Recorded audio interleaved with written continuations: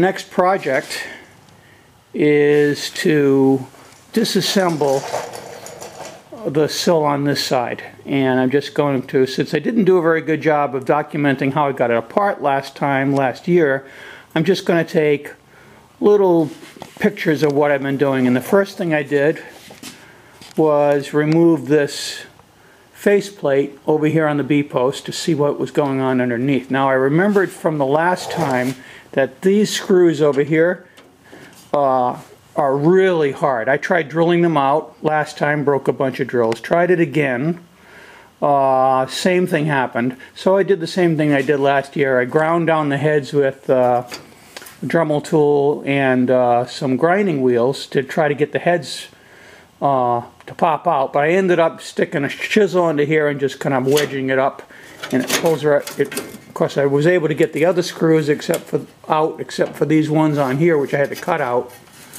And then finally, I was able to get this faceplate out, and let's see if I can get a shot of it there. The screws are still in the end. I'll get them cleaned up and out of there. This is in pretty good shape. I should be able to reuse it. So then, once that's out, you can see the condition over here of the B-post. It's just like the other one, rotted at the bottom. It's going to have to be replaced. And if you look under here, you can see that what's under here is just the rocker panel. What was left of the inner sill, and the inner sill plates are pretty much nothing worth keeping.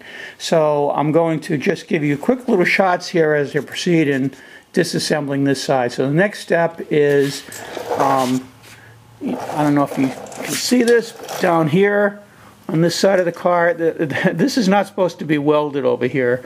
That's not supposed to be one continuous piece. It's supposed to be the fender goes on and off without having to weld it or unweld it from the rocker panel. So we're going to have to cut that forward enough. I don't know if I'm going to be able to save this. It's in better shape, it looks like, than the one on the other side, so I may be able to save that. I'll see after I get it off the car. So for now, the next step is I'm going to cut this loose and try to get the bolts off the rear fender and get the rear fender off. Okay, so using this little handy Harbor Freight 3-inch cutoff tool, 3-inch cutting disc, made quick work of this cut through the front of the fender. I left it, of course, proud on the fender, so that if I am able to reuse this part over here, I can just trim it back over here to fit later on. Taking a closer look, you can see the condition I'm going to have to deal with here as I proceed with the repair of this B-post.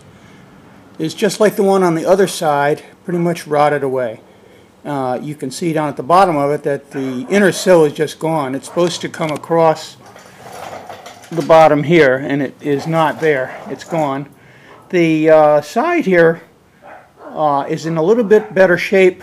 If you recall, on my repair on the right side, I had to make a little patch piece to go between here and here, and I may be able to avoid that this time around. I've got a little bit of a hole there on the side that will have to be filled in.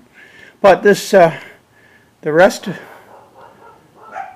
of the rear fender's area is in pretty good shape, including that rear splash plate, which I've not removed. There's a little repair that I'll need to do at the bottom of it, which I think I can fix that one rather than have to get a new one. You always want to try to repair the one you got if it's in repairable shape. Obviously, this B-post, MGA Guru, repaired his, but I think I had good luck with the other one from Scarborough Fair last time around, so I'm going to go this weekend and get another new left B-post for repairing this area here. Okay, so I have succeeded in cutting out the middle part of what was left of the sill. In fact, this is it standing here. Here's the rocker panel, the sill sealing plate, and you look up inside, you can see that there's that's about what's left of the inner sill plate, and there's practically nothing of the inner sill box section. Over here you can see the condition of the B-post as far as I'm concerned. You can see here That's what's left of an old bracket. It comes welded to this. Same thing with one down. There's one down here. Here it is.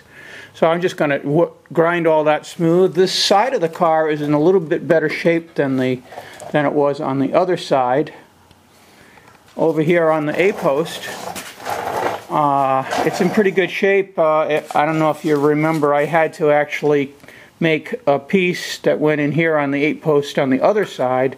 Looks like I've got a piece of the flange left over here, so I don't have as much repair there. However, on the inside of the car over here, like the last one, there's no, oops, I don't know if we get any light in here. I'll have to show you that later. There's just a welded on piece of metal that somebody did for a bracket. Underneath here you can see a piece hanging off the frame. That's where somebody welded a connector between the frame, which isn't supposed to be there, to the rocker panel. So I've been having difficulty getting the bolts for the front fender loose. I've succeeded with one or two, so I'm encouraged that enough soaking and enough patience and not buggering up the nut heads will get that fender off in the next day or two. Okay, so this is what's left of the B-post after removing it from the car. I used a spot weld cutter, and it makes these nice little grooves right around the spot welds. So all you have to do is find the little indentations in the flanges, stick the spot weld cutter down on it, and don't go through too far, and what you end up with is a little ring there. This part is actually raised. That's actually, the raised part is actually what's left of the old flange, and the metal behind it, the original metal, is still intact. In fact, I don't think I have any places where I came through. Now, a couple of these spot welds are really close to the edge, so what I do is I just drilled a little farther in, and the circle's a little bit offset from the original spot. The spots are small, so it doesn't take much to get through them. Found the spots over here on this original bracket that attaches this. It's gone, of course.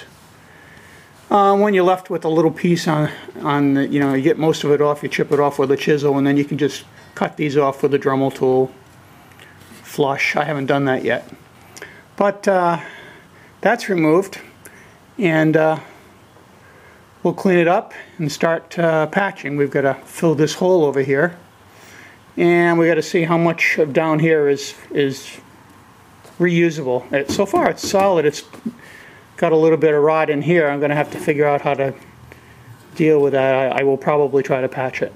And like the other side, I'll put in a new extra layer of metal in here, because that's where the convertible top bow attaches. And as you might have noticed in my previous videos, I was worried about that, but not with the double thickness of metal. It'll be really solid.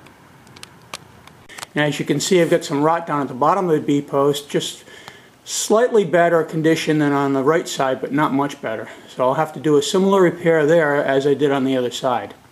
Here I've cleaned up the frame on this side, ready for painting. And here's my A-post, and the nice thing about the A-post on this side was that I was able to save all the flanges. So that's really good. That one's in pretty good shape. Now, moving farther forward, I've done a rough cut that's actually came out to be quite close along here for the inner sill plate. And I'm going to show you in the next video how well that fits, or hopefully how well it fits. And over here on the front, we had another rotted area like we did in the original on the right side. And if you recall, this was when I was a beginning welder. That was my first weld, and I did butt welds along there, and it was came out pretty well in the end, but it was difficult. I had a lot of problems up at the top area here because it kind of caved in. This time I'm doing it a different approach. Same type of repair piece. I made a pattern to, whoops, go in like this. And I've decided to do flanges that go underneath like this. This is just the top part of the pattern. I laid it over the top of the repair piece using the hole in that comes with it that has a bolt that goes through here as kind of a rough alignment, and I've cut out this piece here to go up in here.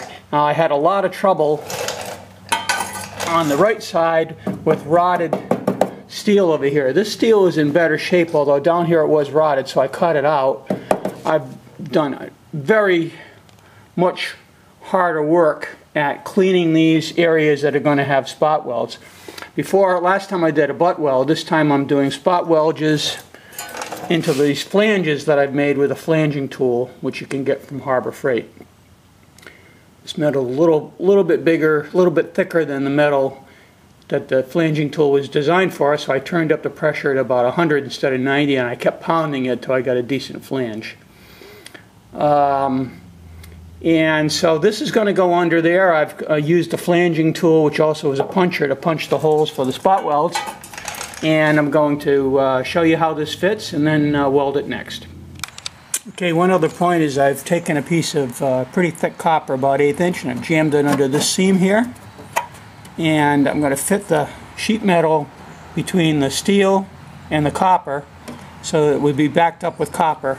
That was the area I had a lot of trouble with on the other side. This time it's much cleaner. Hopefully it's going to be tighter, and I'm not going to have a problem with that. We'll see.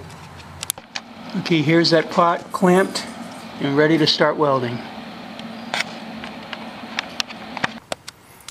Okay, so here is the completed repair piece welded in from here, down here, across here, and over to here.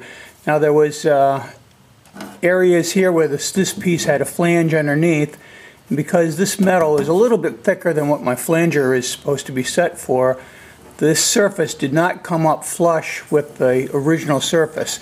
So what I did was, after doing all my spot welds all along here and over in here, I went back, turned the welder settings down to a lower heat setting, and did a seam weld across where the edge is, kind of like where this edge is originally, except this is supposed to be flat. So I welded it in along the seam there, and then I used a little Permatex metal filler to, after I ground everything down, and I had just a little bit of, and the occasional not perfect weld or a little void, I filled that in with Permatex metal filler. It's a little bit like a, I guess it's a little bit like a body filler, but it dries very quickly. And sanded it down a little bit. Now I've got what looks like a pretty decent repair, and of course it is extremely strong, as you can see here. I'm pulling it on here, so that's no problem. That is strong. So that's that. It came out at least as good as the other side. So now we'll go on to the rest of the sill.